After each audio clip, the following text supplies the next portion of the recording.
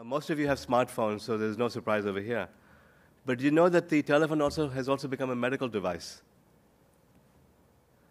In fact, all of you can do searches on the web right now and garner a lot of information. It's easy to get these health apps and so on. We know about that. There's no surprise here. But did you also know that your iPhone could double as a glucose meter? As a cardiologist?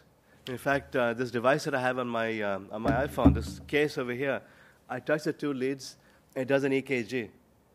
It emails the EKG to my cardiologist if I need to.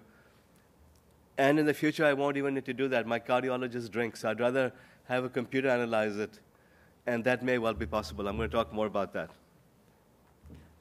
And we're headed for a period called the quantified self, where these are all inventions that are available now or will be available in the next year or two. You have all sorts of sensor devices which detect what you've been eating, how you've been behaving, the state of your health. This is becoming pretty pervasive right now. I don't know if you people have used Fitbits or Zeos.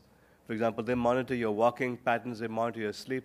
These technologies are commercially available more or less right now.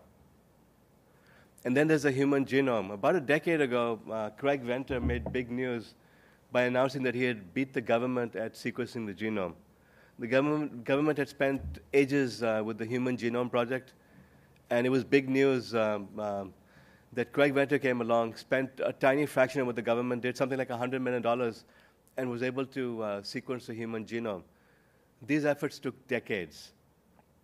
But the cost of human genome sequencing is dropping at a double exponential rate. Guess what it costs to sequence an entire genome right now?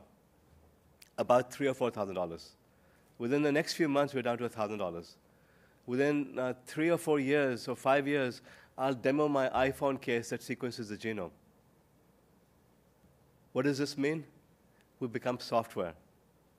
That the same technologies that power Silicon Valley, the apps, the Google searchers, the startups are saying, you're going to see the same types of progress happening in the realm of human health now.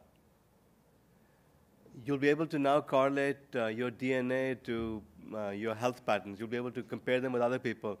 You'll be able to find out what remedies have and haven't worked for other people and modify your lifestyle. We'll be able to develop personalized medications. This has all become possible because of the genome.